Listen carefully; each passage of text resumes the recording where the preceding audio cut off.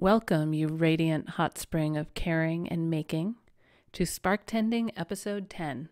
10 days in a row of 10 minutes or so of matches, tinder, and instructions for tending to your sparks of self-care, creativity, and wholehearted inspiration in the midst of everything. Today is our last day for now.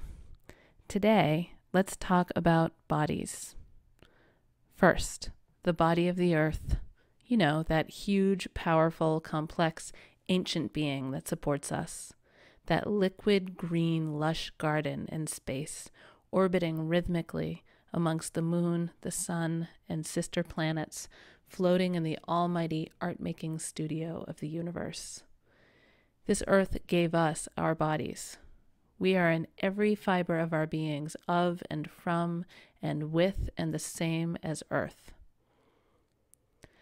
Somehow, some of us humans, among the most infant of species, amongst billions here on Earth, have for the time being followed some philosophical and economic directions of our own making that are confused. Among many of the confusions is that we've grown out of step with time as it lives in the cycles of sun and moon and planets and light and dark and seasons. We live in our own time now, speeding faster and faster, while ancient Earth continues to breathe in her own steady pace. We've somehow come to believe a story that says we're separate, different, that Earth in her wholeness and her beauty is nothing but inert matter, a collection of natural resources to be exploited for our production of too many useless things, that even other humans are resources to be exploited and wasted. And it feels kind of inevitable, like as normal as the air we breathe. It's in our social systems, our workplaces, our plans, our purchases, our foods, our clocks and calendars, our feelings, our thoughts.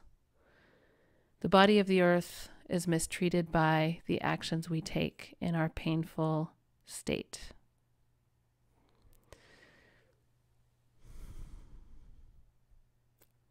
We, being part of the body of the earth, suffer too.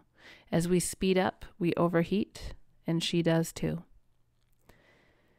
I'm going to tell you a little bit of my story now, in our last day here. I'm an artist. There's a thing that happens when you're an artist who's committed to going as far as you can with your art in a society that doesn't value or compensate artists, especially if the nature of your work is not easily aligned with market forces. You get really good at deciding to create things without proper resources. I got really good at that. I spent months preparing for exhibitions for which I would be paid nothing, while not working the jobs that could have created income to sustain me. Or I worked jobs for many, many hours and made art during the time that I could have been sleeping.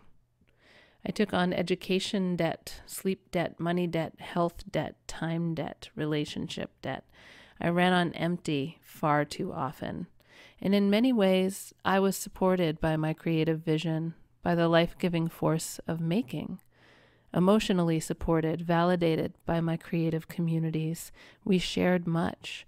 We made culture that lived apart from and in resistance to those market forces that are a part of the culture of separation and exploitation. We played.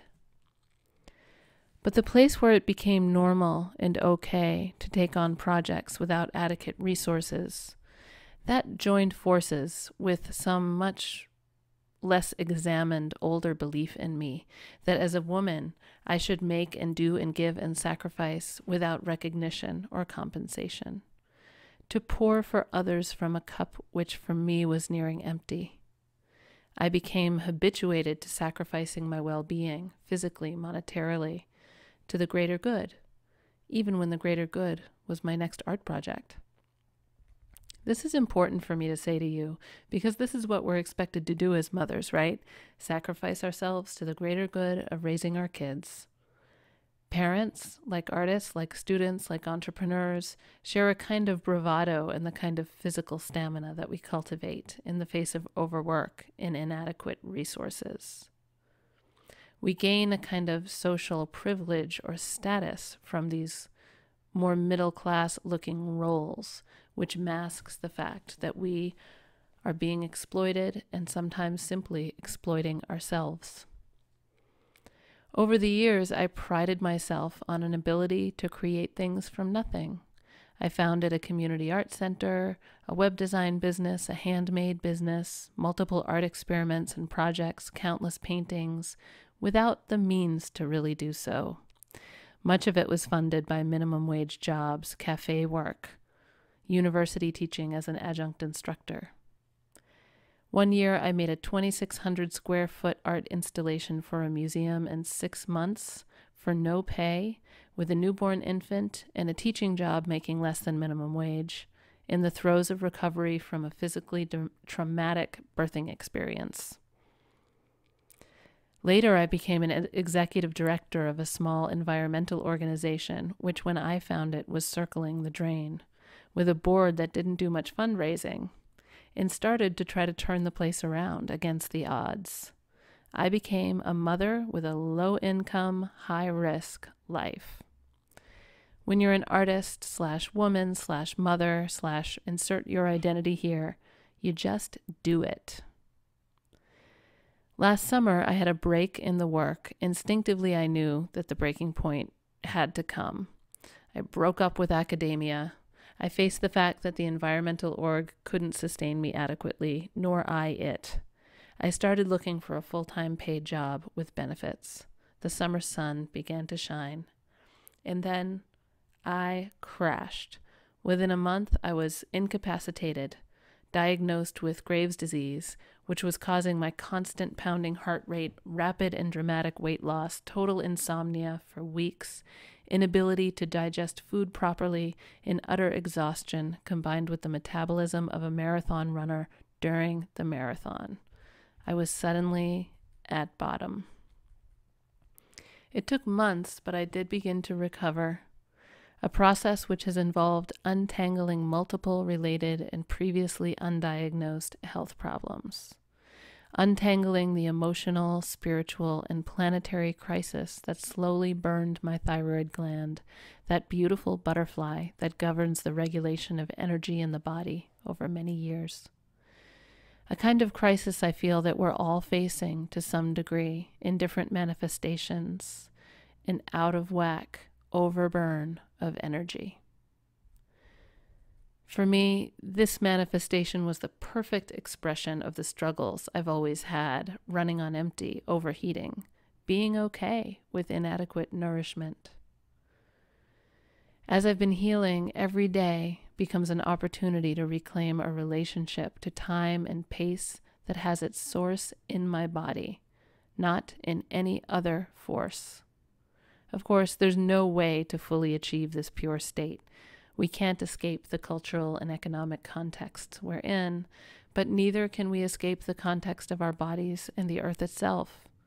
And she's called me back to her in a poetic and emphatic and tough-loving way. The language that I use to connect my body to the earth, to acknowledge the poison of our human relationship to earth and resist it both in the world and in my being, is important. I hope you'll find this language useful for you too. Each day, before the to-do lists, before doing and building and creating and parenting and working, I take some non-productive time. Time to light some candles, stretch, move, and say some version of this vow.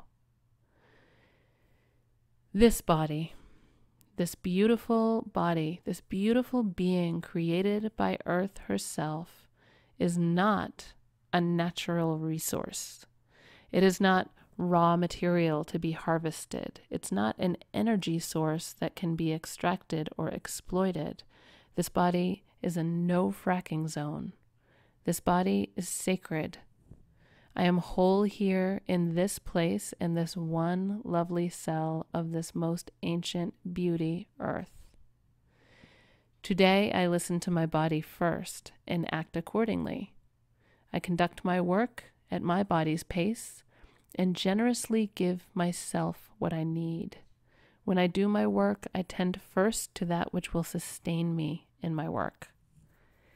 When I start to feel like all is urgent and the only solution is to push myself, to drive onward, to lapse into that amnesia, that erases this precious place, I am to stop in whatever way I can and resume listening.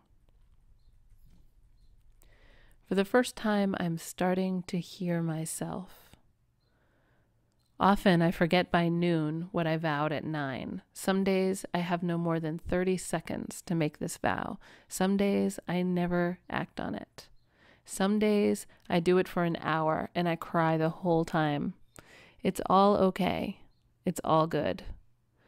Liberation isn't some perfect place we get to. It's a path and a process of remembering and forgetting, remembering and forgetting, and remembering. So mothers, as we wrap up this series of Sparktending episodes, I leave you with this question. Is your body a natural resource to be extracted for the greater good? Or is your body a sacred place? Is your mind another way that your body listens and loves and generates language and music and wonder? Or has your mind taken on the language and methods of the extractor, the exploiter, in relation to the rest of your being? Can you resist that?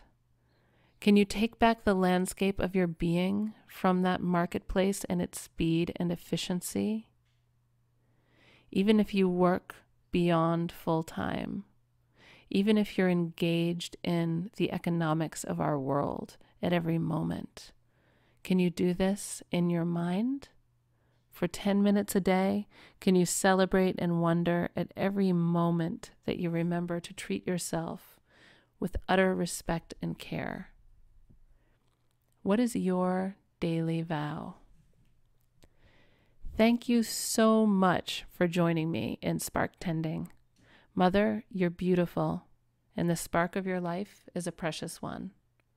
Be well, dream, want, act, rest, love, resist.